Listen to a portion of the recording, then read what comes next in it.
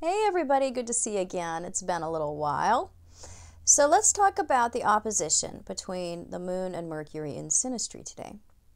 So when you look at this opposition, you want to evaluate it based on how emotional or impractical is the Mercury person and how practical or not emotional is the Moon person. Because if we have some balance there, if we have the Mercury person who is somewhat emotional or dreamy or sees things a little bit subjectively or irrationally. So how irrational is the Mercury person? If they have a little bit of that in them, or if the Moon person has more rationality in them or more sort of concrete ways of being, then this can actually help because we have some balancing characteristics that are occurring just in the natal personalities.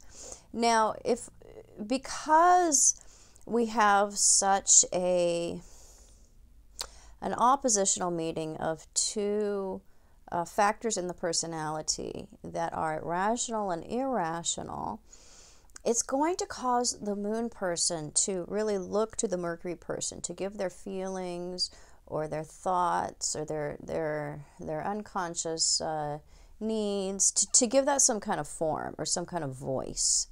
So they can come to rely on the Mercury person. And the Mercury person can get weary of this. They can feel like they're there as a sounding board or support for the Moon person, but they're not always considered. The Moon person isn't always reciprocal with that care. So the Moon tends to absorb what the Mercury person does for them, and there isn't a whole lot of give and take when we have this opposition. So for some people, if we have some otherwise balancing characteristics, if we have a more idealist type of Mercury person, that can help. If we have a very rational Mercury person and a very emotional Moon person, that will very much exacerbate the problems that can come up as a result of having these two very differently motivated planets in an aspect of awareness. So we're achieving awareness anytime there is an opposition, because we're right in each other's faces with a difference that in a lot of ways can be complementary.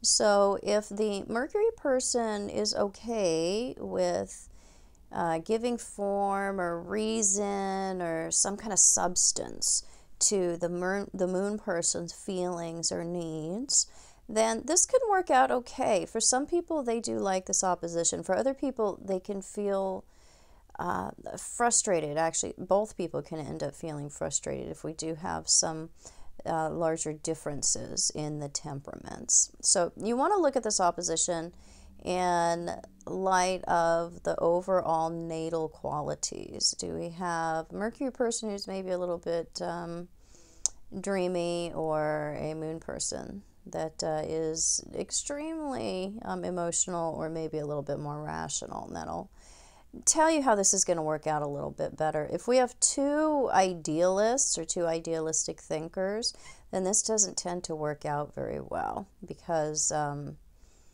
we will have the Moon person looking to the Mercury person to give form or substance or words to their feelings, and the Mercury person is also going to be looking heavily to the Moon person to be reciprocal.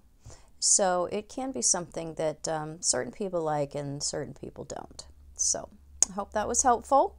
If it was, please subscribe to my channel. You can find me on the internet at truthandaspectastrology.com, Facebook, Instagram, other social media. And I also have an option now to subscribe to my website if you want more content. I upload a lot more over there, and all my best work and content is over on my website. So check me out over there if you're looking for more content, and I'll be back super soon with more super cool videos. Bye.